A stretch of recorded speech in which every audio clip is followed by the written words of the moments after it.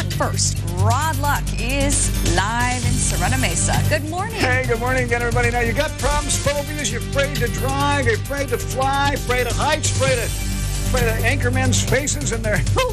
There's a place to get rid of your phobias. That's right. Like here at the Virtual Reality Medical Center on Serena Mesa. Coming back in a while to show you how we can solve your problem on the KOSI Morning News.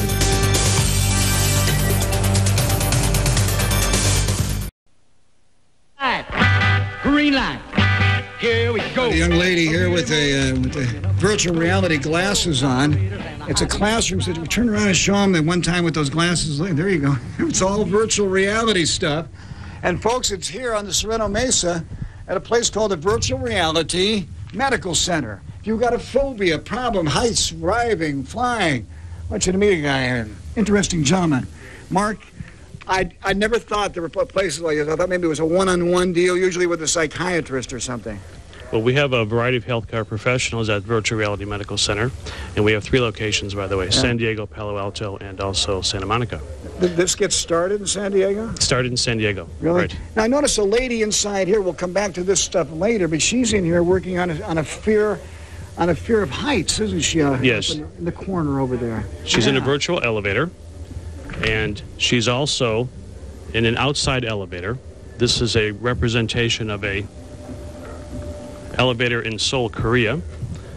And she's also wearing the glasses. Yeah, the thing is, you put them in these glasses, the virtual reality. Let me take you down the hall here.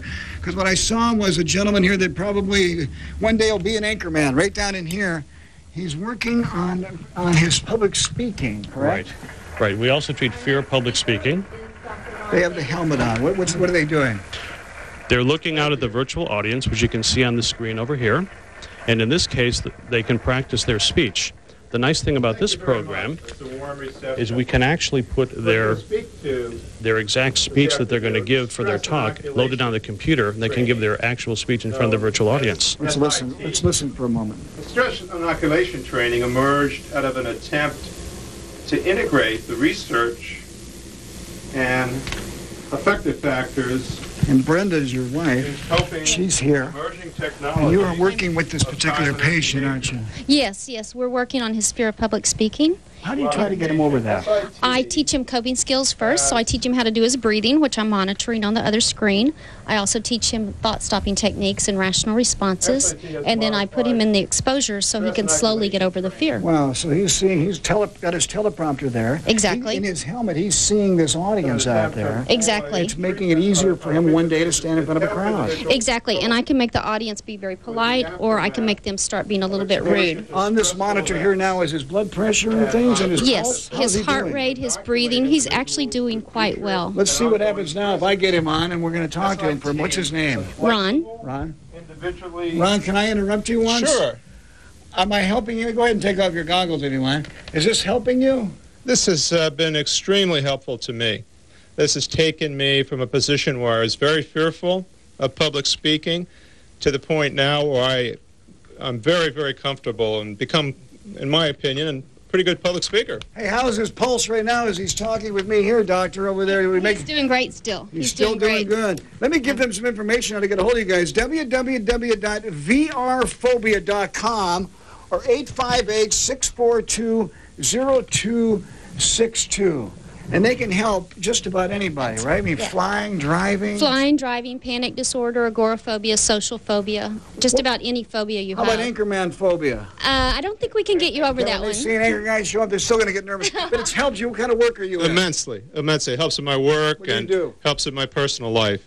Because, you're facing a fear and you're overcoming a personal fear. So the growth that can occur from that takes place in a number of different dimensions of your life. What do you do for a living? I'm a psychologist. Wow! So you'll be able to handle your patients better. Until then, everybody that came to see you was lost because you didn't know what to do with them. No, I'm kidding. That's right. Thank you so much. Go back to work. We're going to come back in a while. They have an airplane set up in here. And also the driving we saw a little bit of, but more phobia stuff.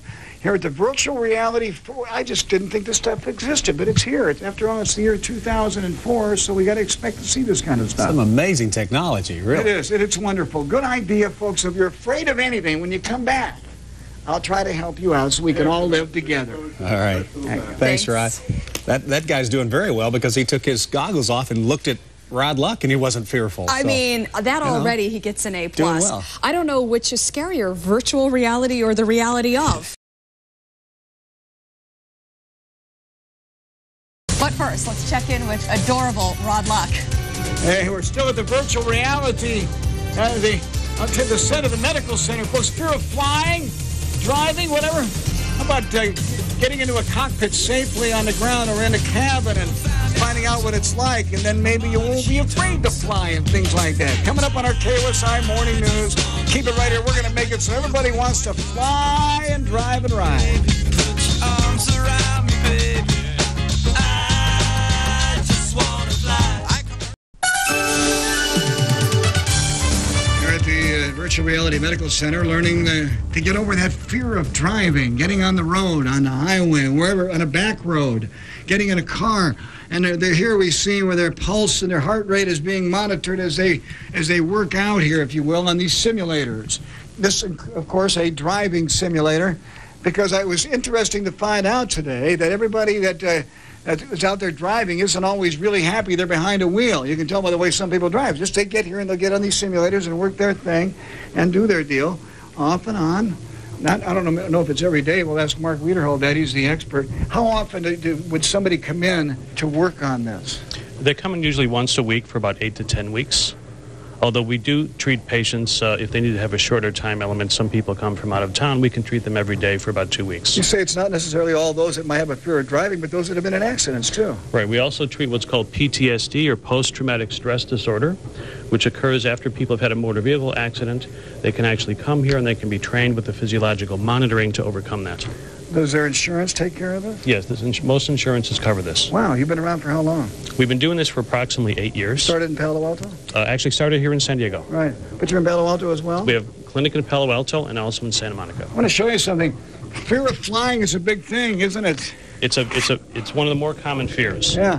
Now we come in here where the simulator right now, the plane is taxiing down the runway, and interesting. Brenda Wiederhold handles this over here. Doctor, how are you? Good, good. Thank you. This is what they're wearing their helmets. They're actually seeing what's going on that taxi. Right. They're seated in the passenger cabin. They're seeing out the window, seeing the plane taxi. Then we're going to do a takeoff and do some turbulence. What do you find? I guess probably when they close that door in the cabin, everybody just, the ones that are afraid, that's when their fear really kicks in? Exactly. They feel like they're trapped. So if it's a 5-hour flight, all of a sudden they're trapped for 5 hours. Now, what they're seeing in these helmets, my friends, of course, and they're being registered over here on the heart rate and all that kind of stuff, they're seeing what is exactly on our virtual reality screen over here. Can you do me a favor? Can you have the plane take off now? Be about a 15-second pause, and while we're waiting for that, let me just ask you again. Sure. The kind of people that have this phobia, do you cure them all?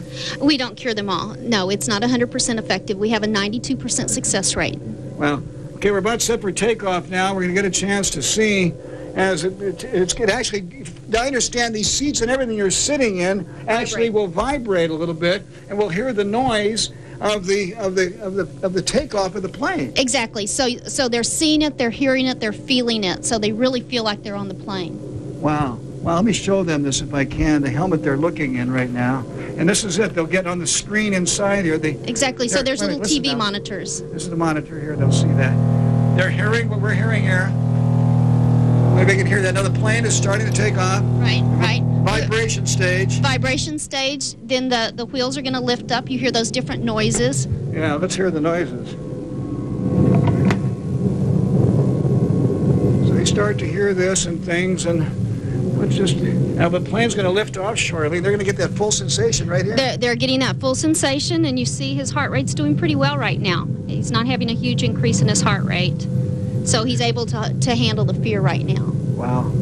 Plane is now just about, there it goes. It's liftoff time. Yeah, you're going to see the ground getting smaller and smaller just like you do in real life.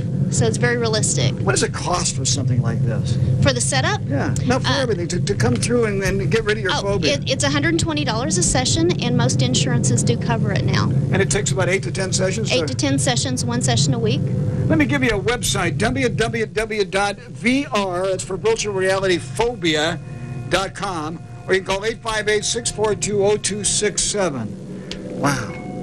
It's there. They've got it all besides the airplane stuff, automobile.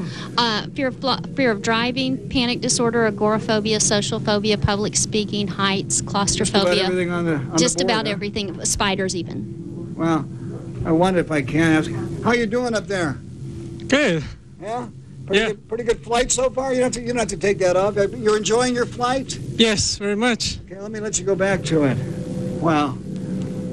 There's no excuse now. You can do it all. Come to the Virtual Reality Medical Center to get rid of your phobia. 92% success rate. That's Wow. incredible. You know, I'm thinking of the beginning of the movie with Meg Ryan, French Kiss, where she's actually in that plane simulator. That's all I can think about. But what a great idea. And you know, another thing, the thing that they haven't found, they don't have one yet for intimacy. If you're cold fish, Let Rod. you'll be swimming in the pond by yourself. Leave it to Rod. Think of intimacy. Actually, no. Really, there's a Sandra Bullock, Sylvester Stallone movie about that, too. Yeah, and Keep it coming. Sylvester's done at the box office. Thanks, Rod.